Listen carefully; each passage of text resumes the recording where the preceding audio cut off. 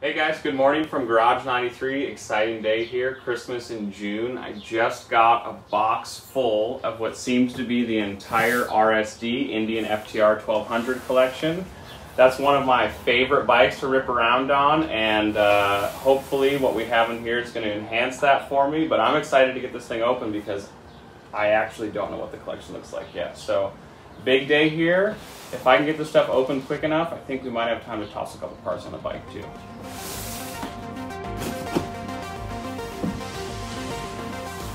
I have two to choose from, but it's hard to believe that this wouldn't be a set of wheels, and the RSD crew does such an amazing job with the surface treatments. I'm super excited to check these out.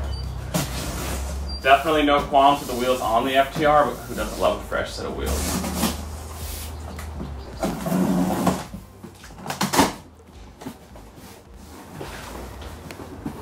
Tracker wheel set. Yeah, these are going to be sick by Roland Sands design. I honestly don't think a set of wheels could be shipped any better. That was awesome.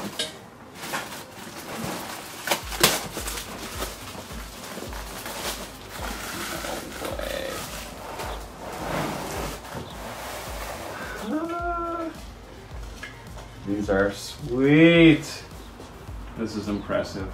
This is a beautiful set of wheels. This is the 18 rear.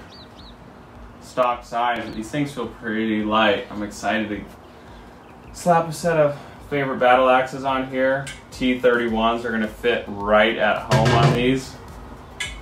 I mean, if looks could kill, are you kidding me?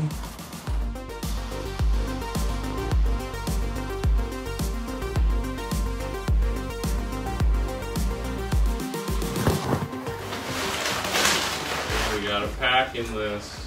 There's some goodies in here. So first impression, I'm pretty impressed. The fit and finish on the RSD stuff is always supreme.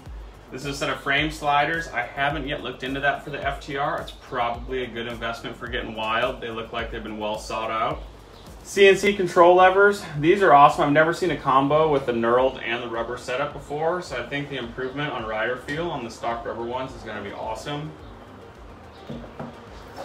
I think the handguard's not just hooligan related. If you want to get rough and tumble, these are probably the lever protection you need. I've actually never ran a set of these that aren't on a road race bike, but no time too late to try. These foot pegs, they nailed it. I mean, you have the high adjustable grip style setup here, but the footprint of the peg isn't massive, so it's like a nice sleek footprint with the grip you need. I'm pretty impressed with these. Grips. Engine bling, for those if it's in your character, definitely can dress things up. They came out with a set of master cylinder covers that kind of complete the set, for those of you looking for that vanity. And then the necessary evil of working on all your motorcycles, spools. This just helps with the stand. Today, the workload I have and the time that it is, I'm going to put the spools on this thing, bring it up on the lift, and get to work on some foot controls.